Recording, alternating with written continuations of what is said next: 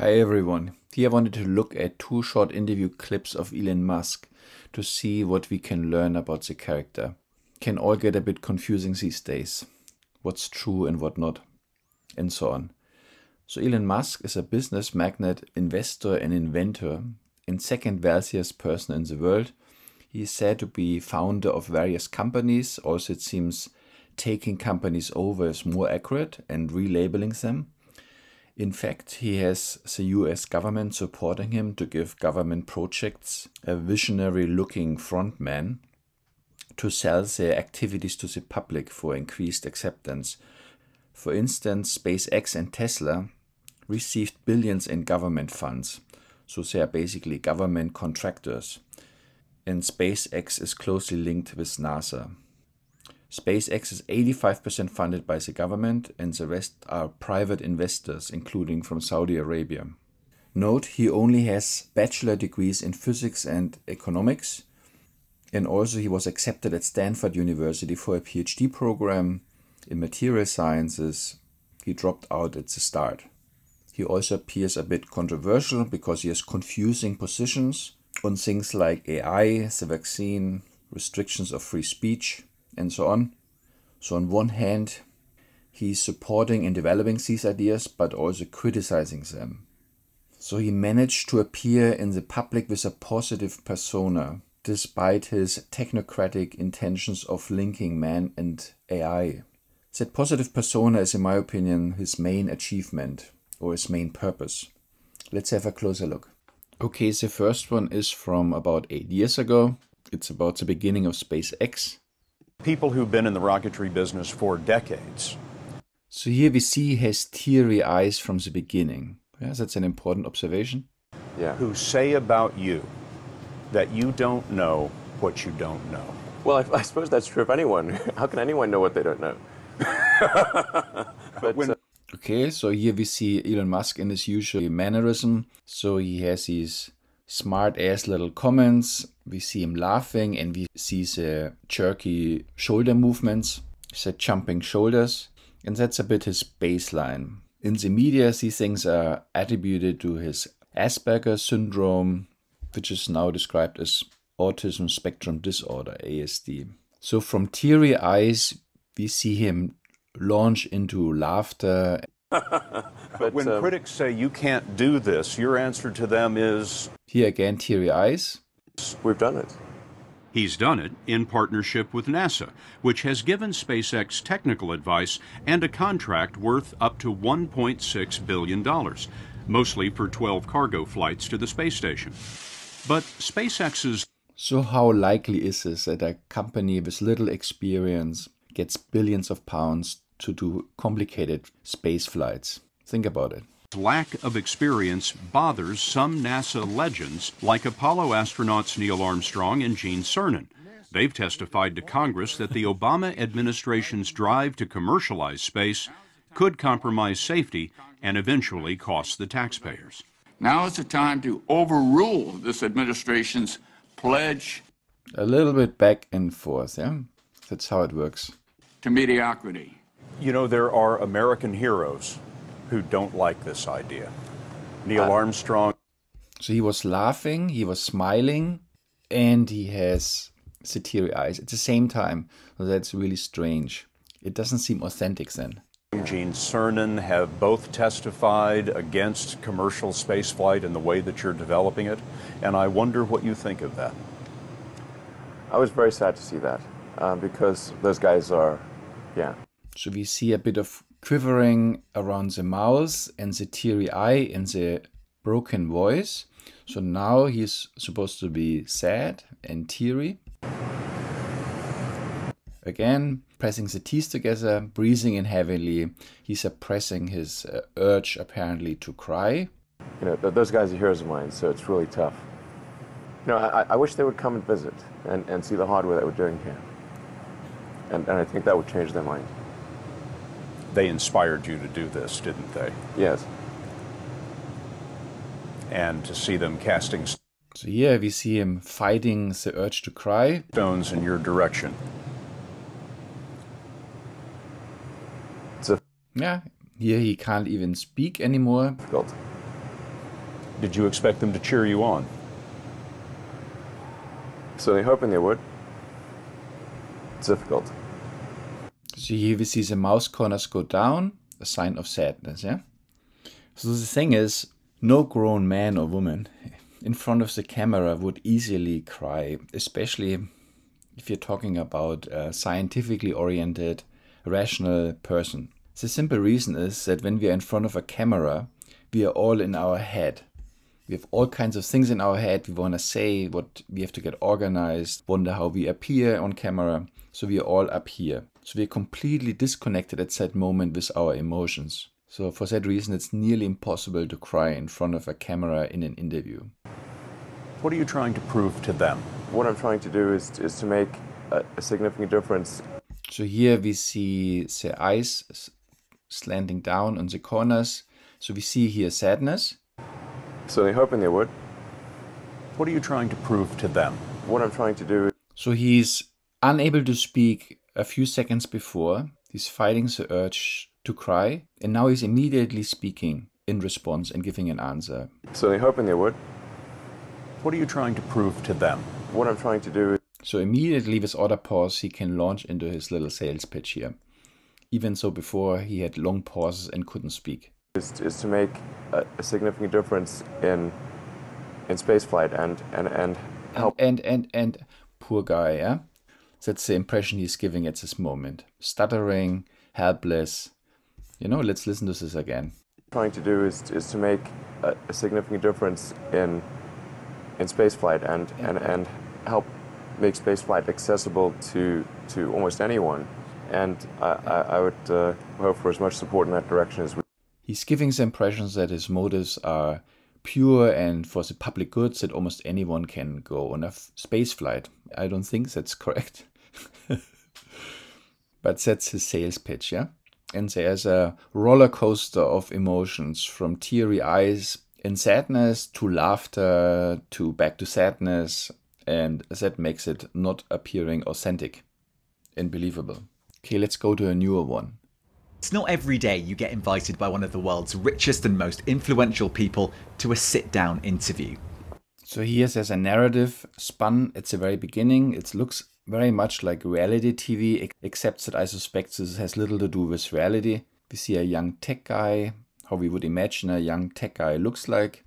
We see the red chairs. It appears a bit like we expect royalty. It reminds us of the red carpet. Earlier on Tuesday, I'd received a response to an email from Mr. Musk. So very spontaneous, last minute. Let's do an interview tonight, it read. And here he comes. It feels a bit like being in a zoo. There's an exotic animal coming out of the shadows, blurry still. It feels a bit like voyeurism. Just a few short hours later, we were setting up in Twitter's headquarters. All the stereotypes are fulfilled. He's in a t-shirt with an assistant in a short skirt, looking at their phones. Quarters in San Francisco. Hello, how you doing? Really nice to meet you too. We're about to go live, very surprisingly. We only just found this out.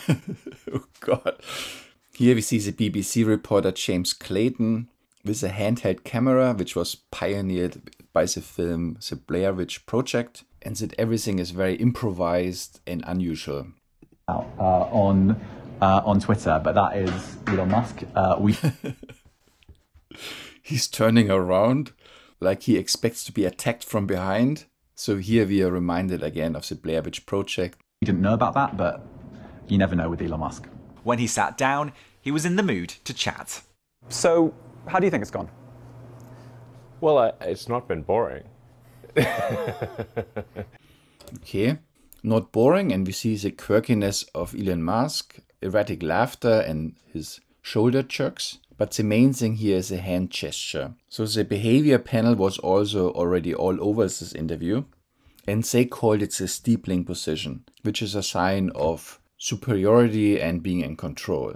The behavior panel puts out the narrative to interpret this, yeah, very quickly. But the fact is that people like Angela Merkel, Donald Trump, Macron use the hand gesture on TV. It really reminds me of hand symbols attributed to secret societies like the Freemasons and the Illuminati. It symbolizes the square and the compass, or the seeing eyes, the eye of God. And it shows you a little bit who's holding the strings here. To me, he is much more than what he pretends to be, and he's just a little BBC errand boy, crouching with his little phone, everything last minute, jumping when Elon Musk wants him to do an interview. It's been quite a roller coaster. The pain level of Twitter has been extremely high. This hasn't been some sort of party. So we can also see on Elon Musk's t-shirt, it looks very much like a technocratic version of Da Vinci's iconic Vitruvian Man. So that's a man in two superpositions. We see the arm twice. That's a superposition. And it also reminds one of the initial Iron Man suit from the Afghan cave. It's been really quite a stressful situation. Were there many mistakes made along the way? Of course. When you put that initial bid in, you then had a wobble. You kind of said, I actually don't want to buy Twitter anymore. Then you changed your mind again and decided to buy it. Did you do that? Did you do that? I kind of had to. Right. Did you do that because you thought that a court would make you do that? Yes. Right. Yes, that is the reason. Right. So you were still trying to get out of it, and then you just were advised by lawyers, look, you're going to have to buy this. Yes. So that story makes no sense. It's a bullshit story. So that a court makes you buy it. No one would get into the situation in the first place. Make an overpriced offer and then having to purchase it for tens of billions of dollars. Surrounded by an army of lawyers. What an absolute bullshit story. We have been sold here. Interesting. So you... Yeah. So it's not clear at all how to read him here. He doesn't say very much. He's observing. Then he's all of a sudden breaking out into laughter. And his shoulder jerks again. It's not clear what's funny at this moment. I find it very hard to follow. I suspect it's supposed to show how unusual everything, how quirky he is, what a tech genius he is, despite him having only a bachelor in physics. It feels like they're two completely disconnected conversations and they edited together. We're going to buy this. Yes. Interesting. So you... What the hell? How bizarre. It seems impossible to interpret what's going on. Is it a joke? Is it reality? Is it fake? Is it played? Hard to tell. Yeah. So you didn't actually want to purchase it even when you said you were going. Well, not at that price. Almost immediately, you sacked a lot of Twitter workers. And I spoke to them. It was very easy to speak to them when it happened. And the way they said, pretty much everyone said, is that it felt quite haphazard. It was. And it felt a little bit uncaring. I wouldn't say uncaring. The issue is like the company's either going to go bankrupt or if we do not cut costs immediately. This is not a caring, uncaring situation. It's like if the whole ship sinks, then nobody's got a job. So I suspect also this is intended, the story with the layoffs is intended to explain what is going on in many other tech companies, Amazon, Facebook, laying off thousands of people. So I guess this is a way to make it go down more easily with the public. I know the BBC, for example, is not thrilled about being labelled state-affiliated media. Not exactly. I mean, I wanted to get to that later, but let's go for it now. It's officially objected to that term. Do you want to respond to it? So here we see both of them on their phone. It's all quirky, modern, spontaneous. That's the impression we get, we are supposed to get. I mean, our goal is simply to to be as truthful and accurate as possible. So, okay, so we make here a mental note. He wants to be truthful and accurate. Okay. You've said that you were going to stand down as chief executive, right? Okay. I keep telling you, I'm not the CEO of Twitter. My dog is the CEO of Twitter. Okay. Okay, so much about accuracy. So on Wikipedia, he's still listed as the CEO of Twitter, or at least until someone else is appointed. After almost an hour of questions, he hung around to answer more questions on Twitter. It was an unconventional end to an extraordinary evening. It really was an extraordinary interview. It was surreal, it was bizarre, it was enlightening. Oh my God. Okay, now back on the street, back in the daylight. This spooky session is over. Dracula is dead. Spring is coming. Times it was 90 minutes long and something I won't ever forget.